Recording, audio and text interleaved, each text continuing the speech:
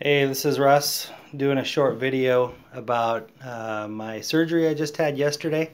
It's been 24 hours. I thought for other people who are trying to make the decision between the Tenodesis or tenotomy surgery, how I came to my decision on the issue and how my recovery is doing.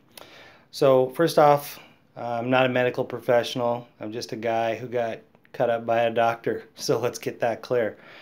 But I want to explain a little bit about the surgeries I got. So I chose tenotomy, which is relieving or cutting off the long head of the biceps tendon and letting it retract into the upper arm. I also had, I think it's called subachromial decompression, which means I have a curved chromium bone, and they shave some of it off to make it straight so that it wouldn't impinge on nerves, muscle, and my bursa, causing bursitis in there. And then I also had a S.L.A.P repair. I had a torn labrum, and my bicep tendon was pulling my labrum tear open every time I moved my arm. Caused me pretty excruciating pain for about 4 months, and that's why we did the tenotomy in the first place. And to fix the S.L.A.P repair, they shave off the backside, and they shave off a bit of the bone, and they just let the labrum heal to the bone naturally. I don't even know if there's any suture anchors or anything. I think it's just supposed to heal on its own if I don't move it. So one of the reasons I chose these specific surgeries was because of excessive inflammation in there, bursitis and stuff.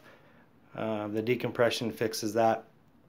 The type of S.L.A.P repair I have has a pretty quick recovery, and it doesn't require a lot of surgery. It's all arthroscopic, which means there's probably, I think, 3 holes in there that the doctor goes through and does his work from the outside of the arm. And then now let's talk about the tenotomy versus the tenodesis. So I did a bunch of research. I read a bunch of orthopedic medical journals online. I read several studies, and I had 2 separate long discussions with my doctor.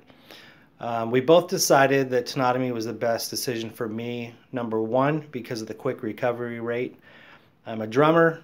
I'm a bass fisherman who fishes 50 to 100 days a year. I also run a firewood ministry at my church where I swing an axe and I lift heavy logs. And I'm a mechanic. I work with my hands, sometimes damage my hands. So I'm pretty rough on my body. So this tenotomy, from what I've been able to ascertain, gives you the fastest recovery rate. I'm already within, so it's 24 hours since my surgery, and I'm already moving my joint and working towards flexibility 24 hours after surgery. So that's the primary reason I chose that. Now, in terms of what will give you a better outcome? Well, the reality is, after all the surveys that I looked at and all the different studies and all the different articles, is that the results between tenotomy and tenodesis are about the same. The primary difference is, of course, I no longer have a usable bicep muscle in my arm, and there's possibility of disfigurement, what they call a Popeye bulge in your bicep region. But the reality is your bicep muscle is attached to the top of your labrum with a tendon that's about half the size of your pinky. So it's not really as strong, or I would say as important as people really think it is, as we're led to believe it is by sports stars who build up that particular muscle. Also, I looked at the recovery rates between tenotomy and tenodesis, and it seemed like the only difference between them in terms of muscle loss and cramping and pain were that the tenodesis patients had a considerably longer recovery, and there's a possibility of not only still having irritation from the relocation of the long head of the biceps tendon into the upper forearm, but also a future possibility of tearing it and ending up with tenotomy anyway.